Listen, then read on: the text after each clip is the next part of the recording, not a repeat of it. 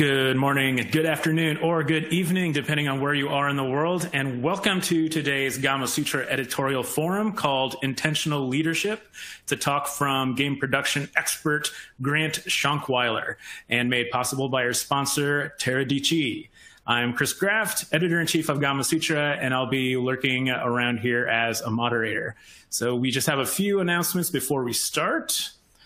This forum is designed to be interactive.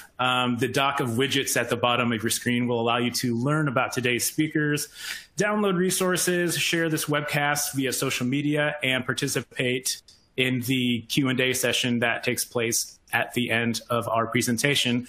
You can put questions in whenever you want. The slides will advance automatically throughout the event. You may also download a copy of the slides via the resources widget. We'll start with our featured speaker, Grant, followed by a short message from our sponsor, and after that, a live Q&A with our speakers, so make sure to stick around until the end. Toward the end of the forum, we'll ask you to complete our survey. That's found on the right-hand side of your screen. Please take a minute to fill this out before leaving us today, as your feedback will provide us with valuable information. Lastly, if you are experiencing any technical problems, please click the help widget found at the bottom of your screen, or type your issue into the Q&A area, and we'll be glad to offer one-on-one assistance. Now onto our featured session, Intentional Leadership. It's a talk by Grant Shonkwiler. He's founder of production consultancy Shonkventures. He's actually in the middle of launching a game right now during the presentation. See, he's a programmer, lead designer, technical producer, and currently is a leadership and production consultant. His career has taken him from casual games at Megatouch to AAA shooters at id Software and to Epic Games to work on a little game called Fortnite. Also co-author of 3 books, including Gear Up, Advanced Game Development Practices.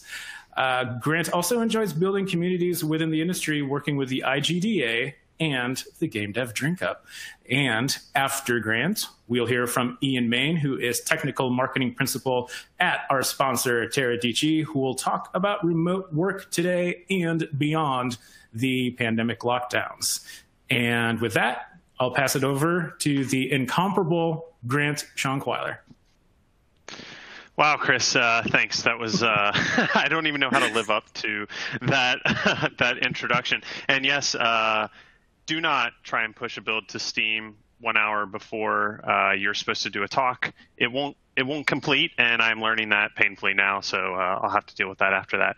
So thank you all for coming. The talk is entitled Intentional Leadership versus Accidental Leadership. We shortened it to just Intentional Leadership because it's easier, but I know we all like competitive things, so this is going to be a competitive talk.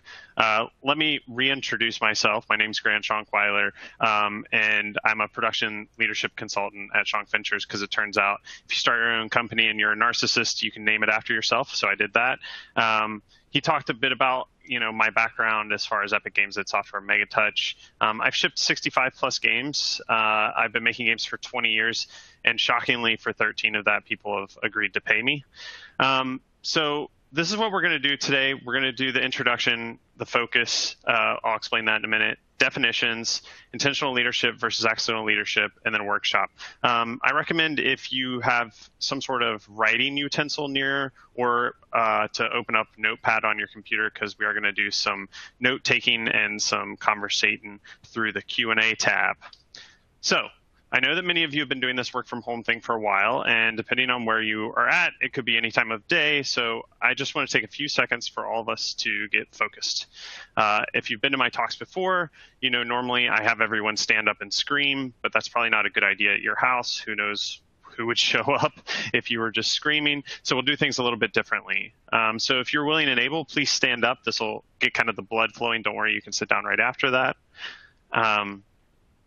Now, I want you to think about all the stuff you're dealing with at work and in your personal life, and bring it all right here to the center. Now, we're going to breathe together, and each time we breathe out, push all of that out of your mind, and that way we can be present and focus on growing together through this session. I know it sounds weird, but I promise you this works. All right, ready? Breathe in, and breathe out. One more, breathe in, and breathe out. Awesome. Thank you for doing that with me. Go ahead and sit down or keep standing. Totally up to you. If anything, you got that moment of zen out of this and this amazing gift that I found on the internet. All right. So before we dive into the versus part, let's define these two terms, intentional leadership and accidental leadership. So accidental leadership is usually what happens when someone just comes up to you and says, hey, you're a lead now, right? Or you come into a position and you say, oh, I'm a lead. I'm gonna say I'm in charge of this stuff. So usually it's a title. It's fake power.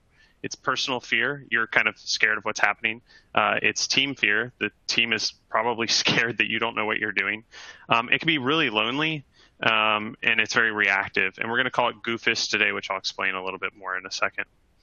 Intentional leadership, on the other side, is proactive. It focuses on your people and their growth. It strengthens and grows a servant leader. It's self-aware. We're going to call it gallant. And Judy Nelson, in her book Intentional Leadership, says intentional leadership is essential to creating a good environment for your team's success. When you are unintentional in your words and actions, you are likely to get unintentional consequences. So some of you may remember the Goofus and Gallant comics. They were featured in a magazine called Highlights for many years. And the way that they worked was Goofus was kind of like the bad kid, and he did something that he shouldn't have done. And Gallant was the good kid showing the proper action. So I've borrowed those and changed the text on some of them. Some of them you'll see I did not change the text to help guide us through this versus experience. So again, Goofus is the unintentional leader, and the intentional leader is gallant. So the first and easiest trait of an intentional leader is this one. It's proactive, not reactive. Goofus here is freaking out because of a new problem. Gallant proactively fixed it before it was a problem, so he just gets to sit and read books. An example of this was when I was leading the weapons design for a project. We were told we needed 10 weapons, but instead of designing 10 good weapons, we designed 15 good weapons. We designed like 30, but like only 15 of them were good. And not surprisingly, the requirements changed and we needed more. But it was okay because we were ready. When talking about proactive instead of reactive, though, we aren't just talking about a situation like we see here, but also how you react to something new coming up. Imagine with me that you're in a leadership meeting and are explaining the next deadlines and goals. And your lead programmer speaks up and tells you there's no way you can hit that date because the backend code won't be ready and they need more time. This is the first time he has brought this up, and this is what we call the intersection. You can react in a few different ways. You can freak out and berate him the Goofus way. You can see him throwing papers, getting angry. Or you can sit for a second, take in the information and say something like, this is new info. We'll have to take it into account. Let's chase that down after the meeting, and I'll get back to you all. And then move on to the next topic. Of course, don't use such stilted language. Say your own words. Simply, though, think before you speak. Intentional leaders don't say the first thing that comes into their mind. They know true wisdom is shown through a well-thought-out answer, not the first answer. Here we have the next one, communicate the mission and vision. Goofus is freaking out because Carl doesn't know the mission. Damn it, Carl. And Gallant is making sure everyone on the team knows the mission by taking them on a picnic, I guess. Communicate the mission clearly and often. Depending on where you are in leadership, you have to communicate either the mission or the vision of the game regularly. If you are in studio leadership, it is important to make sure everyone understands the mission of the studio. It's worth repeating at every company meeting and making sure people know. Remind the team why they work with you and give them that reason to be there. If you are leading a game team, it's important to make sure everyone knows the vision of the project. If you were able to watch the GDC talk I was part of in 2017, Chuck and Oksana both had amazing tips for both of these. One of the awesome ones Chuck had was creating what they called a propaganda poster to sell the game vision and to sell the game vision. So you make them and then you put them all over the team area. You can also build a back of the game box. This is a cool traditional way of doing things to outline the main pillars and vision of the game. I've seen this work for my teams. I was working on a project that had been rebooted a few times, and because of that, the team was struggling to understand what the pillars and goals of the game were. So we spent a few days workshopping the pillars and the main statement of the game, and after we figured it out, we put signs up all around the studio with that info on it. Before each team meeting, we repeated the pillars and we repeated the goals, and in other meetings, we would reference them regularly, saying, does that fit within this goal, or does that match this pillar? Within a few weeks, I would hear people repeating the pillars in everyday conversation, which just made me feel like a proud papa. The game went on to be critically acclaimed, and a lot of the reviews said things like it had a singular vision and it stuck to it. They work with you, not for you. Goofus is demanding of his coworkers and treats them like servants. Pick those up. Gallant knows working with a team is best for everyone. You might think this one is obvious, but it has to be in here because of what happens to our good friend Goofus when he is made a leader. A lot of people, when they are first made a leader, think that they now have some sort of a cosmic power or that they are in control. And this really can't be further from the truth. It's now that you are a servant the most and you are serving your team. Yes, you may be setting the vision and the goals, but it's your responsibility to work with your team to get there. You should treat everyone with the same level of respect, from the janitor to the VPs at the company. They're all looking at you to see how to act as well as how to be a team player. One thing I always tell new producers is congrats, you are now the lowest of the low. Everyone on the team is your boss, from QA to the CEO. It's your job to make them all happy and enable them to be great. You can kind of think of it as like an inverted pyramid. Instead of, you being at the top and pushing everything down, you're literally holding everybody up. When I was first made a lead, I was given a title, but no authority. I couldn't make decisions or tell the team what to do. This was a blessing and a curse for multiple reasons. Luckily for me, I had several years of rapport built up with the team, so I was able to work with them to make changes. Oftentimes, I would find one person on the team to champion my ideas for me. All right, remember I said we're going to have kind of interactive portions. So, as I've been teaching throughout the years, I've learned that cognitive science tells us we need to reiterate things. And normally what I would do is I would have you stand up and talk to somebody next to you. But obviously that's a little harder unless you have someone next to you. So let's take a minute. I'll watch the time and write an action for each one of these on how you can be more proactive, how you can communicate better, and how you can be a better servant leader. Just write them down on a piece of paper or in Notepad or wherever you can.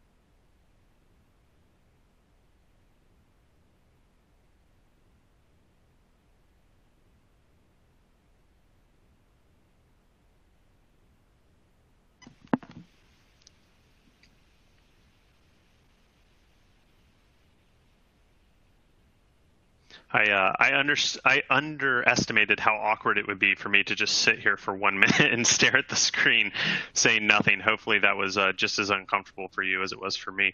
Don't worry, we'll have a couple more of those breaks in here for you to think about things. If you didn't write anything down yet, at least copy down the questions so that you can think about them afterwards. All right, so the next one we have, give constructive and useful feedback. Goofus is frustrated that people on his team won't improve, so he's stealing apples. I'm not sure how this one worked, but in my brain it worked. Gallant takes time to give feedback and rewards people with good work. I'm assuming and hoping that is chocolate. This is a big one, and I could easily do a whole talk just on this topic, but I won't because I only have 30 minutes. Giving good and constructive feedback may be the single best thing you can do for individuals on your team. Brene Brown observes that the lack of meaningful feedback is the #1 reason cited by talented people for leaving an organization. And Winston Churchill said, criticism may not be agreeable, but it is necessary. It fulfills the same function as pain in the human body. It calls attention to an unhealthy state of things. With that in mind, though, make sure when you give someone feedback or criticism that you leave them knowing they can grow, not with a pain in their heart. A few ways to give good feedback are the following. First off, make sure you talk with them about how to correct poor behavior. Don't just say you're doing a bad job. Be honest and direct. Don't sugarcoat it. Just be honest and direct.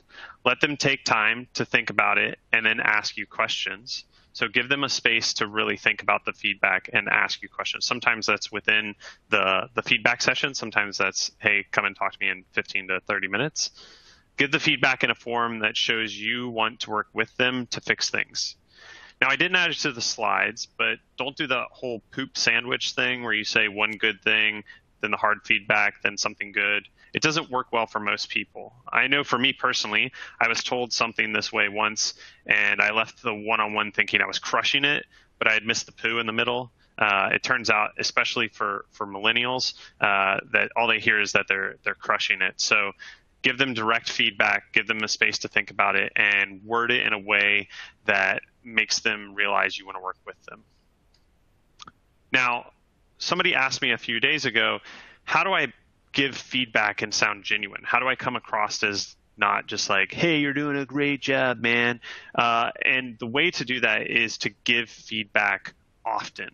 So it's as simple as showing appreciation, saying thank you, writing notes of gratitude. I know this one sounds kind of bizarre, but I did this one for a few months at one point, and I have the worst handwriting, and I was shocked at how well people reacted to this. I walked around the office at one point, and I saw dozens of people had posted my crappy handwritten notes to their desks and monitors, thanking them for their work.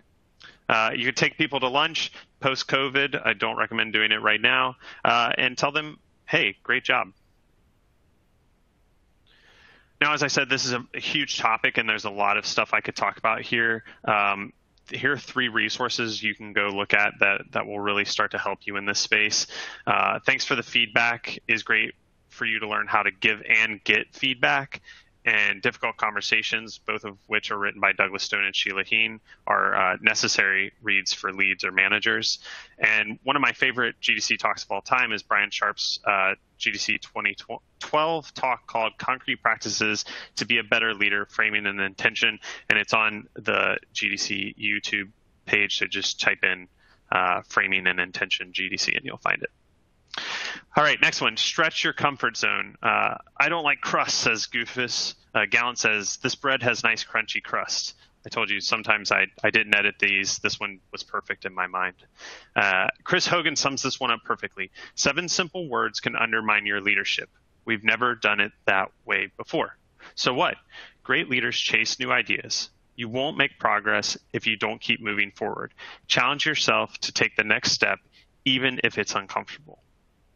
As a leader, you're responsible for driving the team forward and not allowing stagnation. You can either keep following others or blaze your own path to success. Intentional leaders are willing to try new things and take risks, both for the company and personally.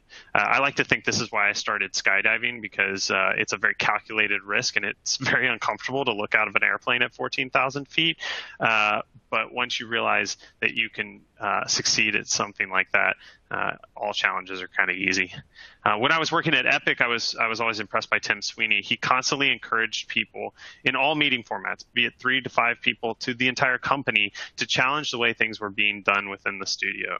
And I think that's kind of worked out for Epic pretty well. Own your mistakes. Goofus here gets caught in a mistake and he flees. Gallant owns up to the mistake quickly by finding a payphone, I guess. Being a leader is easier when things are going smoothly and everyone thinks you're doing a great job. But what about when you make a mistake? I mean, I know you may think you're not going to make a mistake, but I promise you at some point you will make a leadership mistake that you will probably be embarrassed about for years. Well, the best thing to do is quickly own up to your mistake, authentically apologize, and explain what you have learned and how you will correct it. You will find that people will have more respect for you when you admit you made a mistake quickly. But what if there's an organizational mistake, one that you put someone in charge of, but you weren't responsible for? Well, you are still the leader and you put that person into that position, so you still need to own up to it. Regardless of who made the mistake, own it, develop next steps, and make sure everyone knows what to do. One of the most famous examples of this that I know of is from President Kennedy after the Bay of Pigs invasion. On April 21st, 1961, he took responsibility for the failure of the invasion, and he said, "There's an old saying that victory has 100 fathers and defeat is an orphan. Further statements and detailed discussions are not to conceal responsibility because I'm the responsible officer of the government." And what's wild is after the speech, President Kennedy's approval rating soared to some of the highest it was during his entire presidency. Admitting a mistake builds trust. Be aware of your impact. Goofus and his playmate are noisy while Mother is taking a nap. Mother is taking a nap. We must play quietly. I just think Gallant realized he was going to get murdered by his mom if he was banging a drum while she's trying to take a nap. As a leader of the team, everyone is looking at you for how to act and react to things. We've already talked about being proactive instead of reactive and how that shows your leadership to the team. But let's talk a bit about the impact you can have without knowing it. This is something I've always struggled with because I wear my heart right here on my sleeve.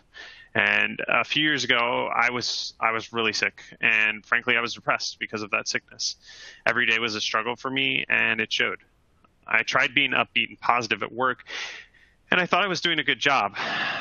Then on a day that was especially hard, multiple people asked me if I was okay.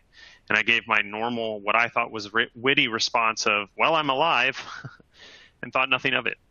My boss finally pulled me aside and said, are you okay? Are you mad? The team is worried. I explained what was going on, and my boss understood, but what I hadn't put together was that my bad day had lined up perfectly with some hard-to-swallow news on the project, and everyone thought I was walking around angry. And this gave them the right to also be angry. They weren't bringing me up to my boss and my attitude, but the changes. I had unintentionally set the mood for the entire team, and now that I was aware of my impact, I was able to correct it by going to the team and talking to them about my illness. I also started to focus on how I carried myself in the halls. And you know what? It helped my health improve as well. Now, I'm not saying that you have to wear a fake facade around your team, but being honest with them about things you might be struggling with that could be impacting your work is important.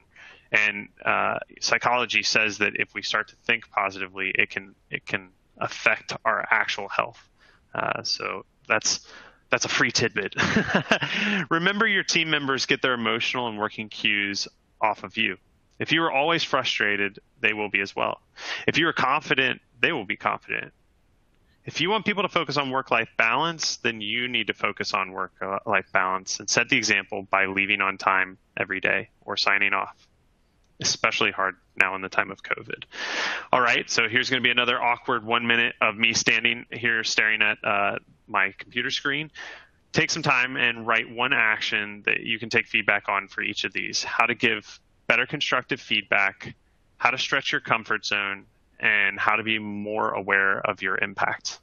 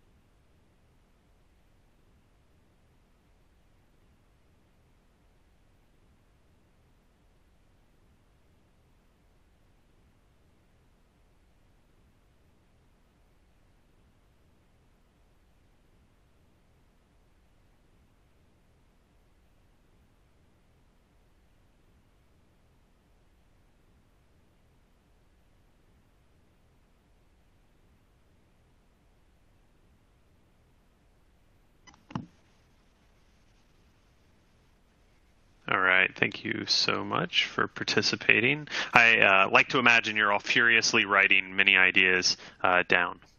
All right, so this is going to be our last of the verses slide, and then we're going to get into what I call the workshop portion of this talk. So focus on what matters most. Goofus is focused on all the little things and doesn't delegate, so he has to do his work while everybody else is chilling on the bus. Gallant focuses on what is important and delegates others' work, and so he doesn't have to kill himself at work. Intentional leaders focus on where they can provide the most value and not on doing all the little things.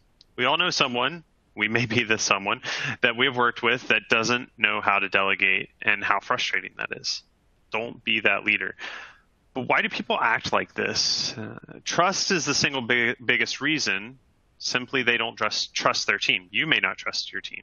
or you may not trust yourself. There are a lot of issues there, first of which maybe you aren't working with the right people. But secondly, you need to build the trust relationship.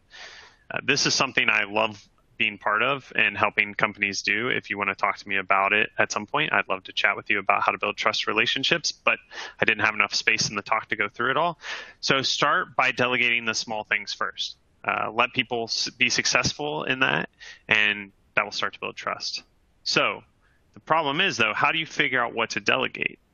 Where do you provide the most value to your team, and when should you delegate it? So this is the really interactive portion. So who here, normally I would ask this question and ask people to raise their hands, but have you heard of the 80-20 principle before?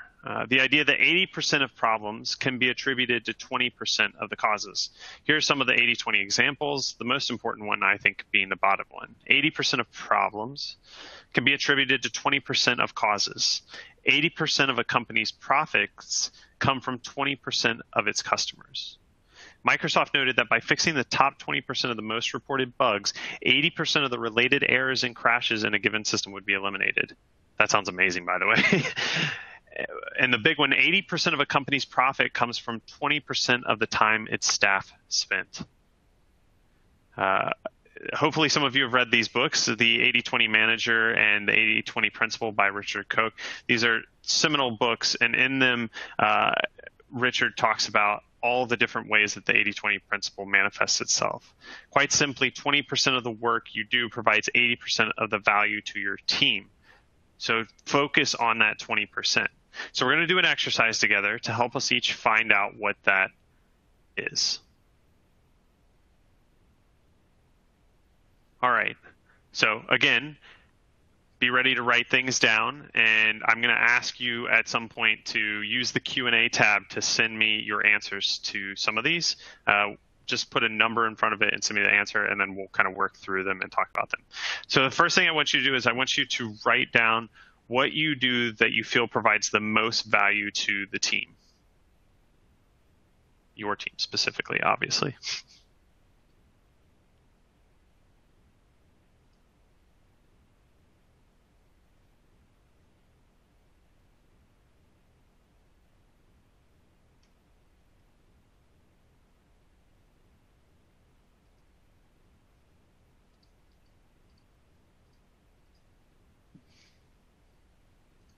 All right, next one. What is the most valuable thing that you do for your team? Or what is the second most valuable thing that you do for your team?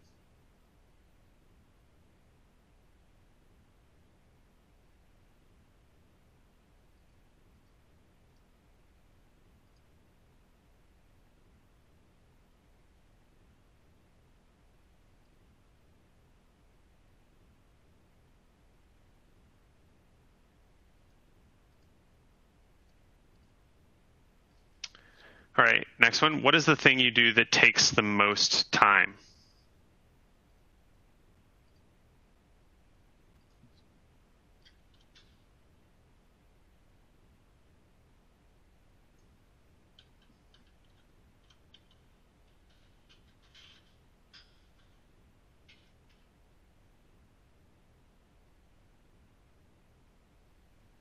Next, what do you do that provides the least value to your team? Now, this one may be a hard one for you to figure out, and you may need to ask other people on the team eventually what they feel that is, but try and think of something.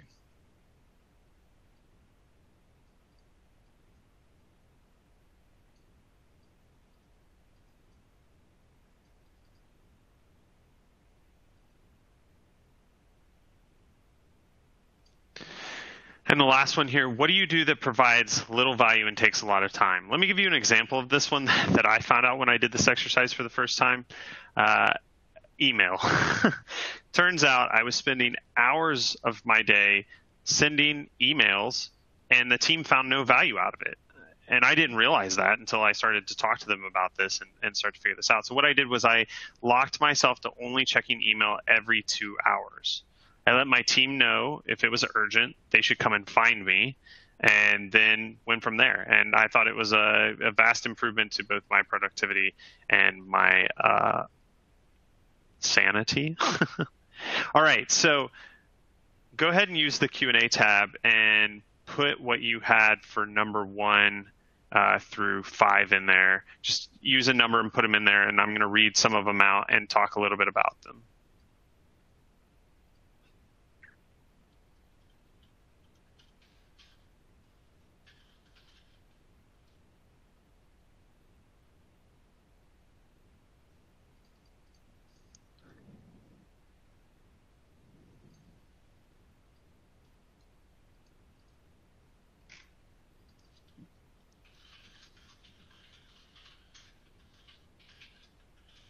Sorry, I'm having some technical difficulties here. I'm unable to see the Q&A tab. It shows that there are 10 new things, but I cannot read them, so I'm going to have somebody else send them to me in a different chat format, and we'll look at them that way.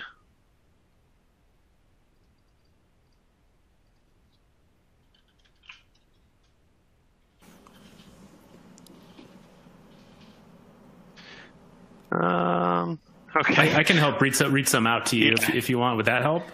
Yeah, that would help. Sorry, for some reason when I click on it, the whole tab just disappears. No, that's all right. How about this one, answering question 1? Do you want one of those? Yeah. Okay. So being present and available. What do you feel that provides the most value to the team? Being present and available. Right. Yeah, that's a huge one. Definitely just being around and able to talk to people is super valuable. Since that took a little bit of time there, Chris, can you read me a couple that give answers to number 3? Yeah, of course.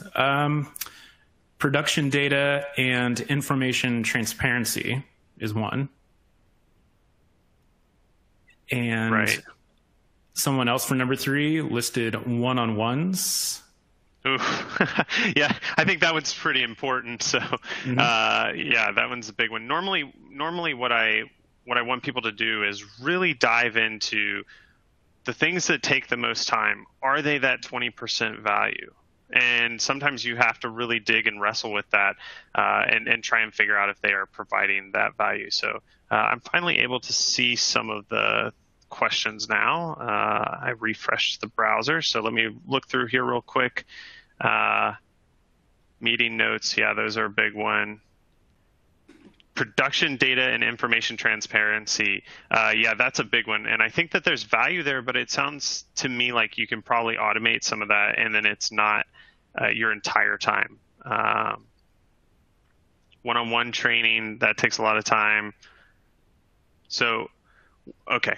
Great. So these are awesome. Thank you so much for all those. I'm sorry that there was a bit of a snafu there.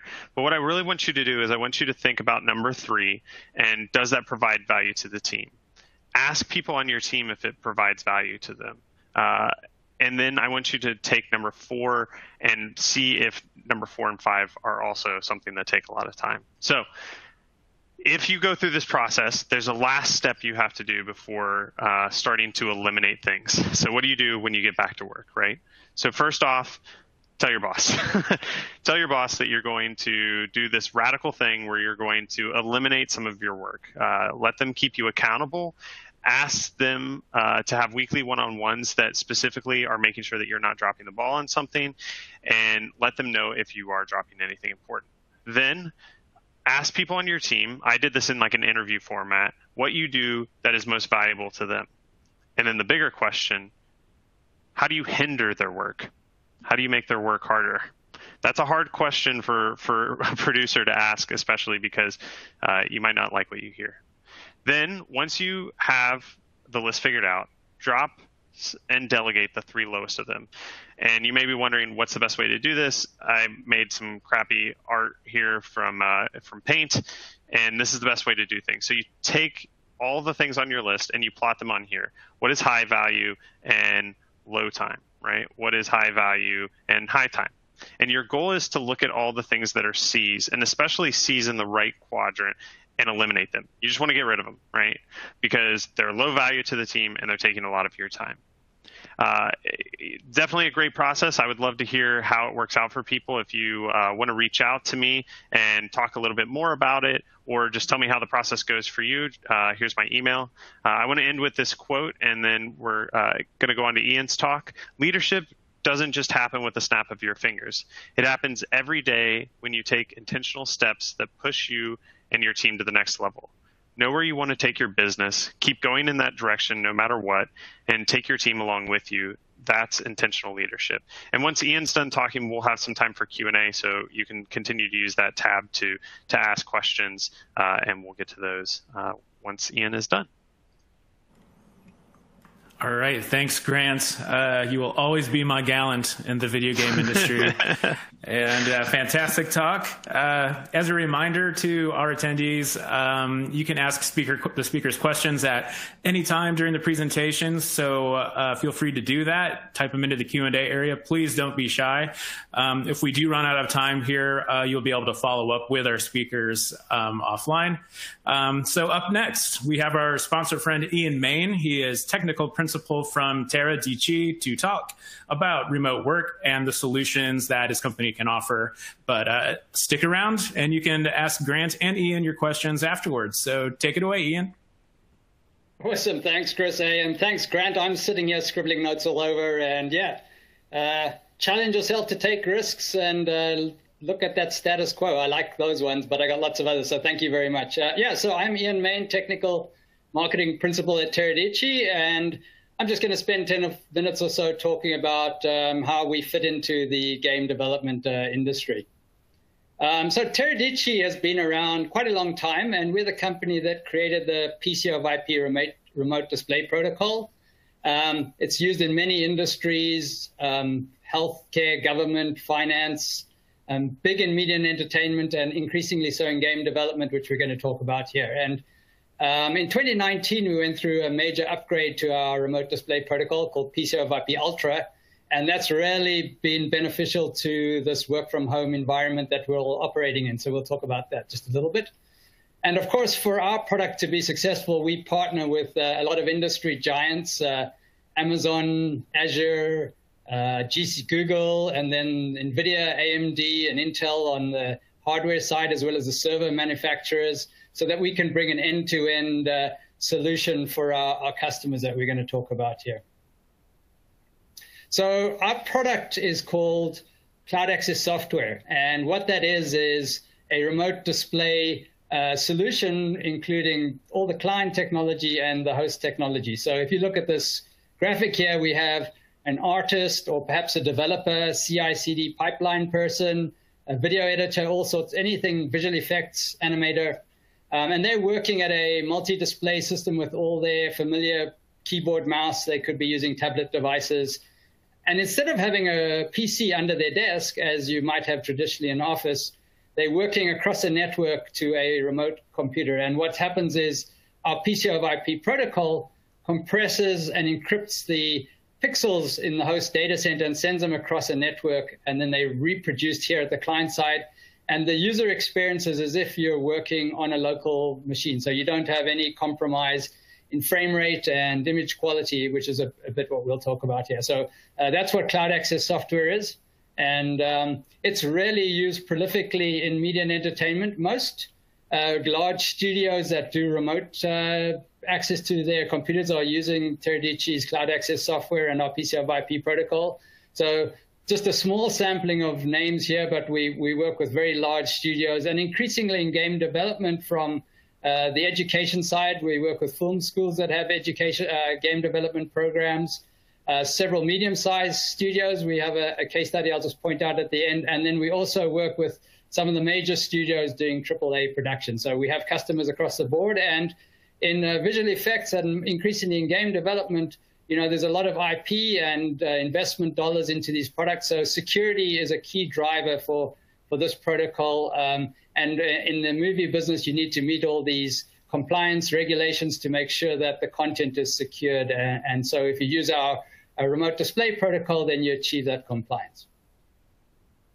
Now, these days, there's lots of companies providing remote display technology. So I just wanted to point out why Terra DC is so prolific, especially in these high graphic and high visualization markets. It's all about user experience. So you want a low latency interaction with your computing device. You can't be waiting for your display to update. And your image quality has to be exactly as if it was local. You can't have any color inaccuracies or artifacts on your display, because then you don't know if that's in your actual source content or whether the protocol is introducing errors. So that's critical. We're very flexible. We work for Windows hosts, Linux hosts, which is important in some of these industries, including game development. We've now announced later this year we'll actually be supporting Mac OS on the host side too. And then on the client side, the device you're accessing your computer from, that could be Windows, Linux. We have zero clients, thin clients, mobile clients across the board. So you're very flexible in how you access that. And then I've made a passing mention to security. That's all about encrypted pixels so that this connection between the data center and the endpoint is completely secure.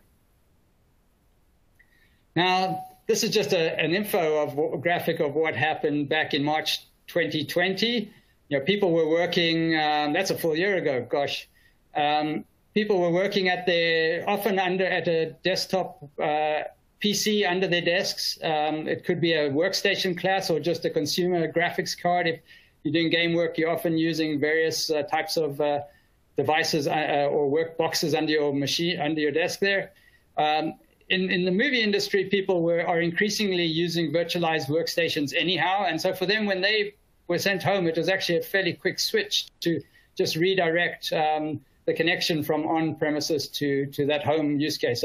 So what we have now is, instead of anybody working in the office, we're all at home. And we have this connection out to the endpoint where it's circled there saying across a public internet connection. That's how I'm speaking right now. And instead of needing a VPN or virtual private network, we're sending these encrypted pixels, which means no VPN is required.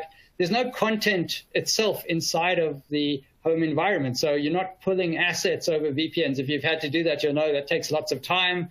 You're waiting for assets. And of course, your IT have a problem because assets at the endpoint is always a security problem. So the data is always secured inside the data center or the content network, however it's configured, and the users are just accessing their remote workstations with pixels. It's all stateless and secure. And for the IT people here, we have multi-factor authentication, so there's secure login to those environments over the connection. And top right, you'll see a cloud there called Teradici. That's our connection management environment. So we do manage the user entitlement between the users and which workstation they've been chosen to use, and also powering on and off workstations if that's in the cloud. So that's our Cloud Access Manager. Until recently, that was a cloud service that Teradici provides, which is still the case, but we've also added the ability to have that Cloud Access Manager being run on-site on your facility for those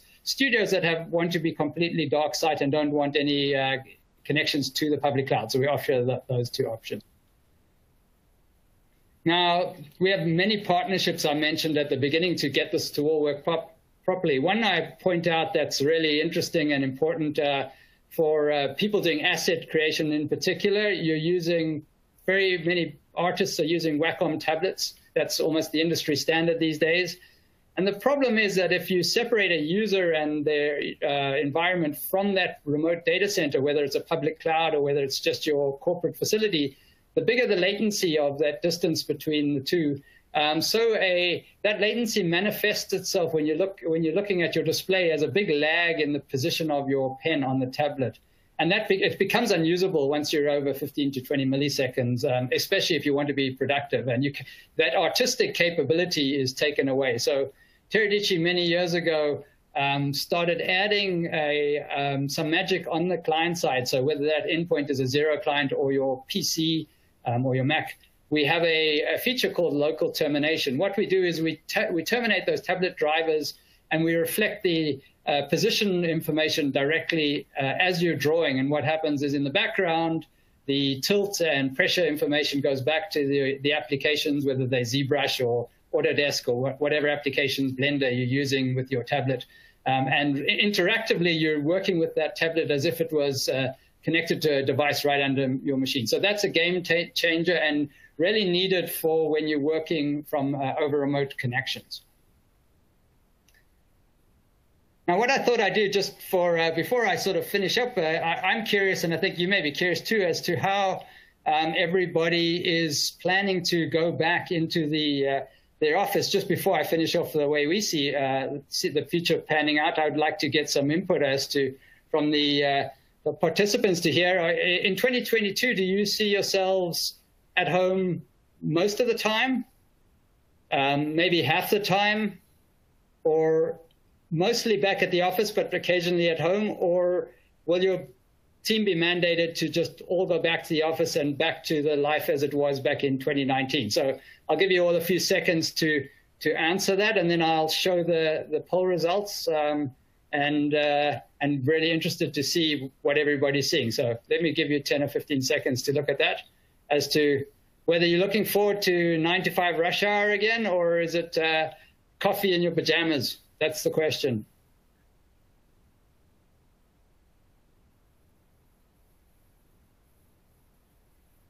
All right, we've got a good number of responses here, so I'm going to move along and let's see what the queue is.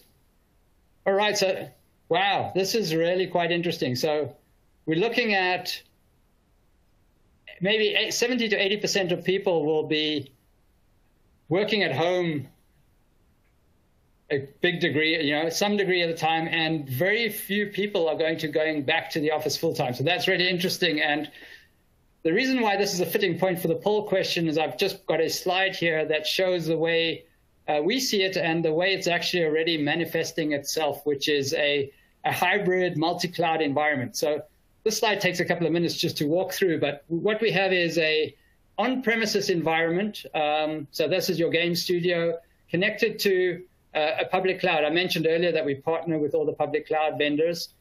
So what we see is that the way people will work at the office will be different. You'll be going in for collaboration, you'll be going in for review meetings, but less for your actual production development. So we have on the bottom left there people working at the office, potentially doing development, but mostly actually doing a new type of work, which is more collaborative.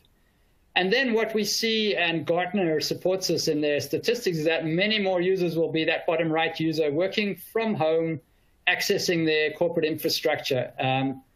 But what we're seeing really rapidly transitioning is studios, and whether this is game development studios or visual effects studios, any post-production as well, are augmenting their on-premises resources with public clouds. And this gives them a broader footprint. So now they can hire artists that are far away from the corporate office, which is awesome for the company. And of course, it's also awesome for artists because you can now go seek out opportunities that are further away from your local city where you're living. So we get this combination, and you'll notice all your favorite applications that you're used to using are deployed on these virtual workstations or physical workstations, either in the public cloud or on premises. There's no VPNs connections, and this Cloud Access Manager, the top right cloud still exists. So that Cloud Access Manager is a single management environment, which now manages this whole multi-cloud environment with just a single connection between users and the actual devices they're entitled to.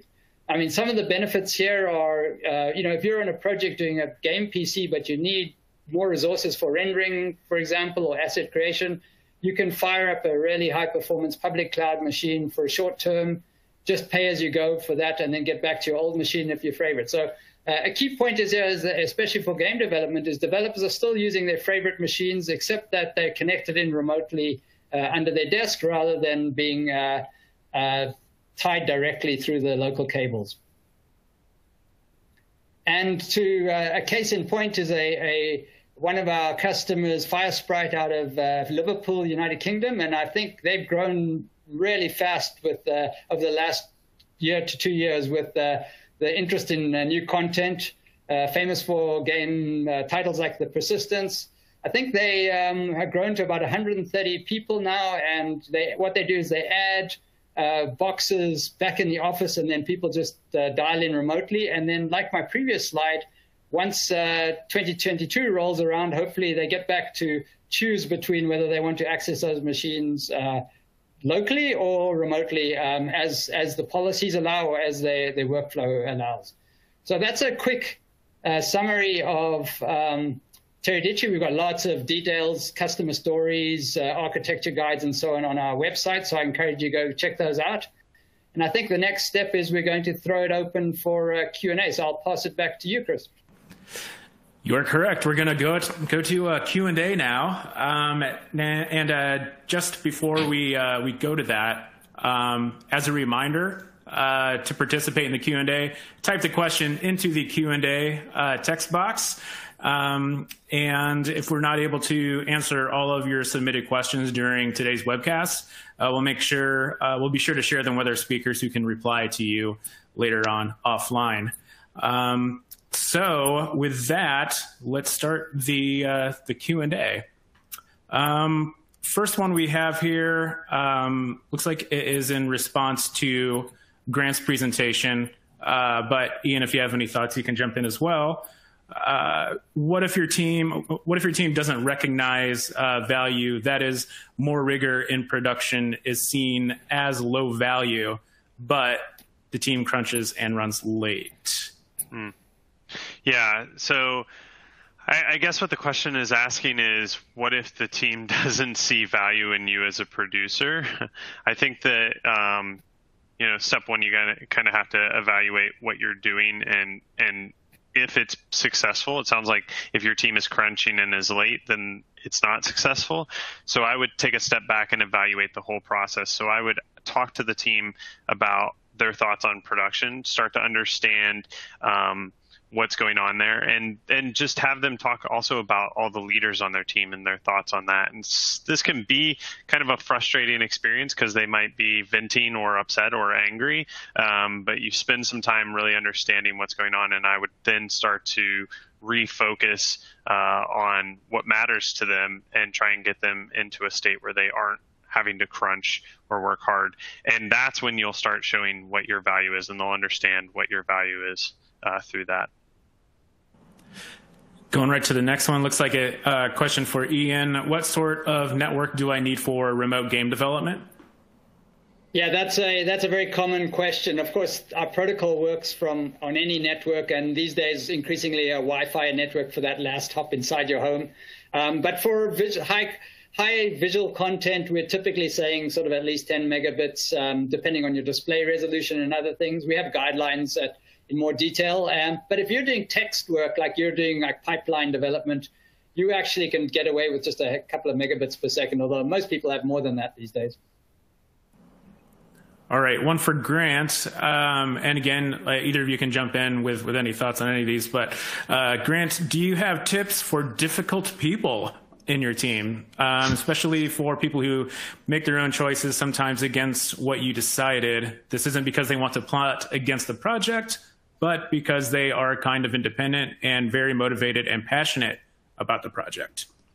Yeah, that's a great challenge. So the first thing that I would do is I would sit with them and make sure that they understand the goals and the vision and the pillars, and make sure that they're directing in that direction. Sometimes you're going to have hard conversations with them and cut something that they did to remind them that you're working as a team, right?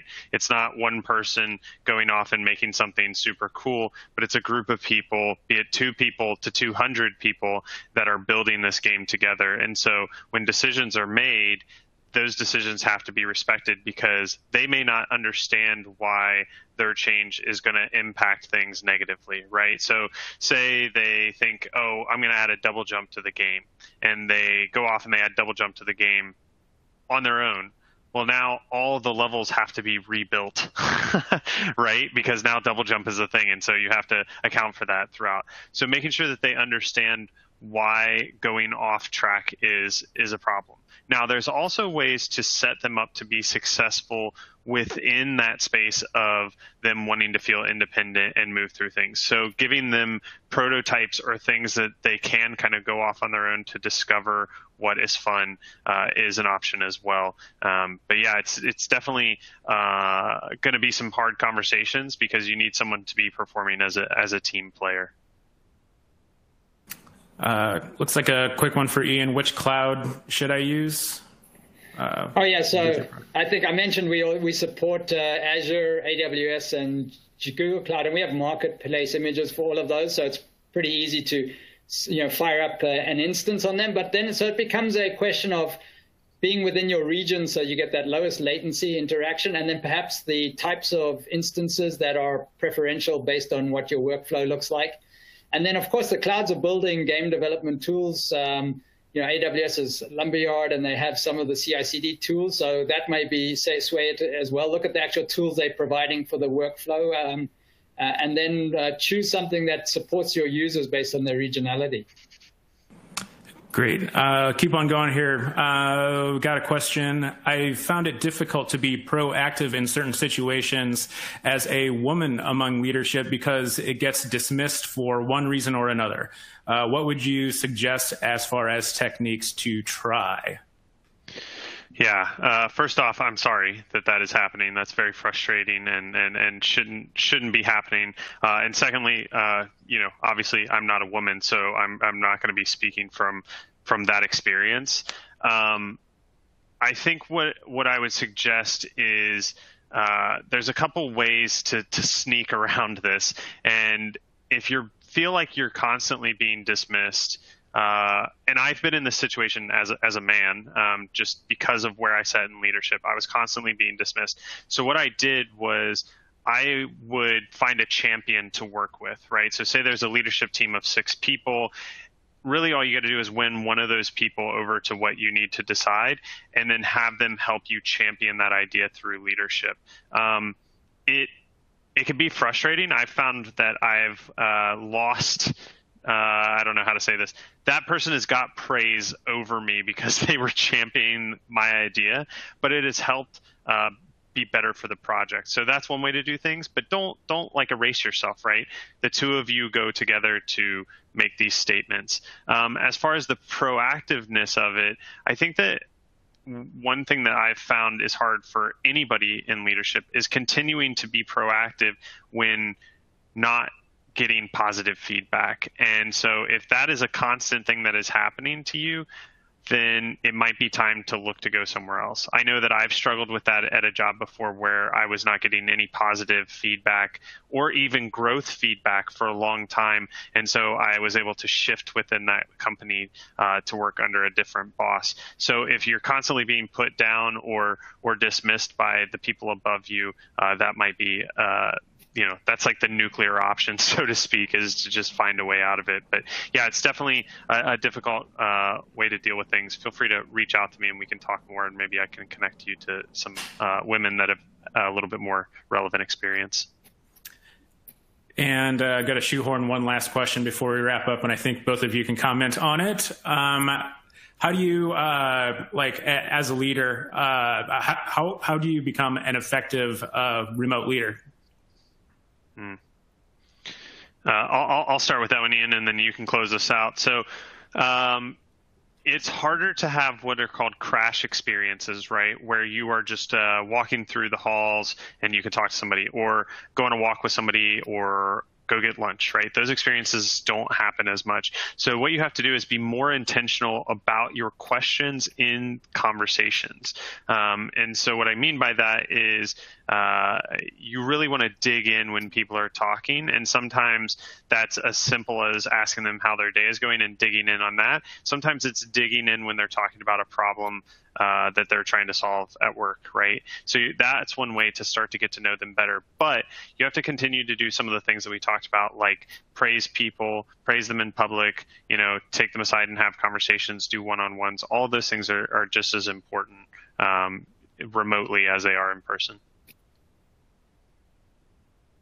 Yeah, I think the team environment is, one has to spend a lot more effort maintaining a team sensibility to what we're doing. And of course, we're all spending a lot more time on chat as a way of providing instructions and goals. And if you're finding that an emotion associated with chat, then often your ideas or concepts or even your direction is being misconstrued. And so I encourage you to get onto short calls as well, because we're all busy. Because as soon as you're doing this in person, even if it's virtually, it's a lot more efficient, and you don't misunderstand each other compared to using emails and chats where things get misinterpreted.